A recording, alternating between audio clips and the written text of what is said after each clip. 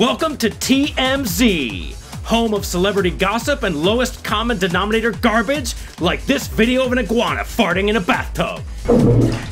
And which of these dogs will be the first to date newly out of the closet pansexual Miley Cyrus? But first, TMZ is proud to announce a new partnership with the New York Times. What? Yes, one of the most respected newspapers in the world is coming down to our level.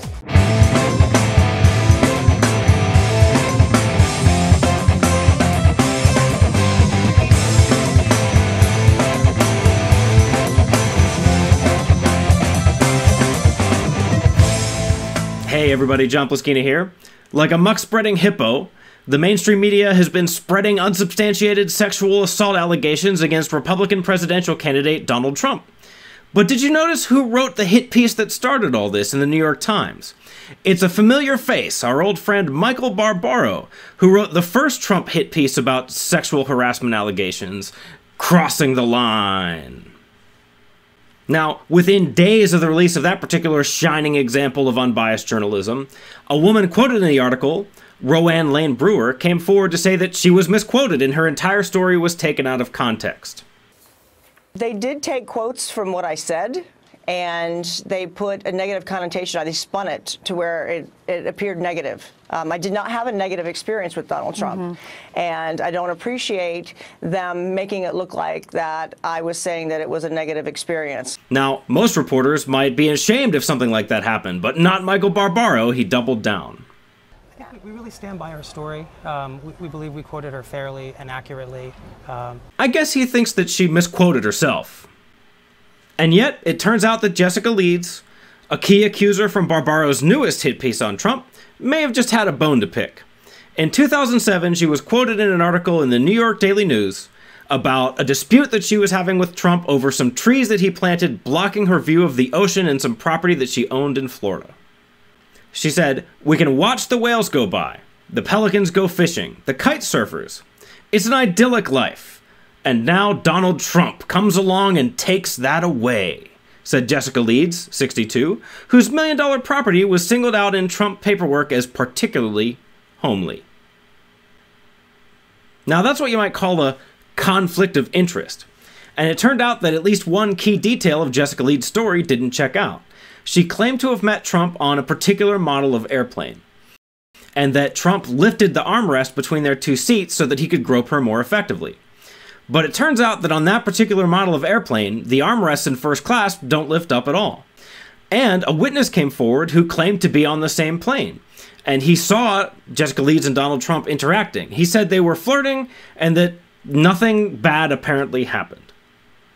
Doing some research so that you could point out potential conflicts of interest, interviewing witnesses and checking out story details is called journalism. And they don't do that at the New York Times. Michael Barbaro is a partisan hack. The New York Times is a partisan hack paper. It's a perfect example of how what some people used to call the mainstream media is quickly losing its relevance and fading away. The only reason why the New York Times is still respected is because of inertia. So out of contempt, I dug up an email address that I could allegedly use to send information to the executive editors of the New York Times. Here's what I decided to send. Dear unbiased journalists, my name is John Pluskina. I've remained silent for years, but thanks to intrepid reporter Michael Barbaro, I've finally found the courage to speak out. In 1991, my parents attended a Clinton campaign event. I was introduced to Hillary Clinton. She offered to take me to meet her husband, but that was just a ruse to get me away from my parents. Once we were alone, she shoved me into an empty broom closet and forced a ball gag into my mouth. She tore my clothes off as she began chanting prayers to Satan. As I lay helpless in her arms, a tiny, innocent child, she began to repeatedly and brutally sexually assault me with a strap-on dildo.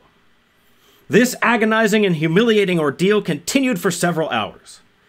After she achieved multiple orgasms, she left me bleeding on the floor alone. She told my parents I fell down the stairs to explain the horrific injuries I sustained. I have just as much evidence to support my claims as Jessica Leeds and Rachel Crooks, so I know you'll be getting back to me soon.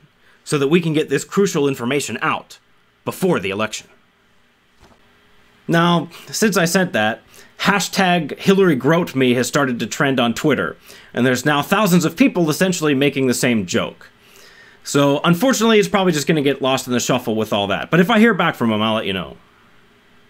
So now, everybody's panicking. Republicans are calling Democrats hypocrites because they defended Bill Clinton against similar allegations. And Democrats are calling Republicans hypocrites because they attacked Bill Clinton with similar allegations. Maybe they're both right. I was still learning to drive when the original Clinton sex scandals happened. I don't remember any of it very well. So I went back and started to do some research to see what I could find. And maybe they are similar situations, because it seems like those women came forward after years of silence with no real evidence too. And I don't think I really want to live in a country that chooses its leaders by who has the least credible sexual assault allegations from decades in the past. I think that probably even politicians deserve to be innocent until proven guilty, although Bill Clinton's facial expression when those women walked in the room of the debate was kind of telling. Maybe that substantiates things just a tiny, tiny bit, but whatever. I think it's probably best if we all just dropped it and let it go. But in any case, it's a harsh world out there, my friends. Keep thinking.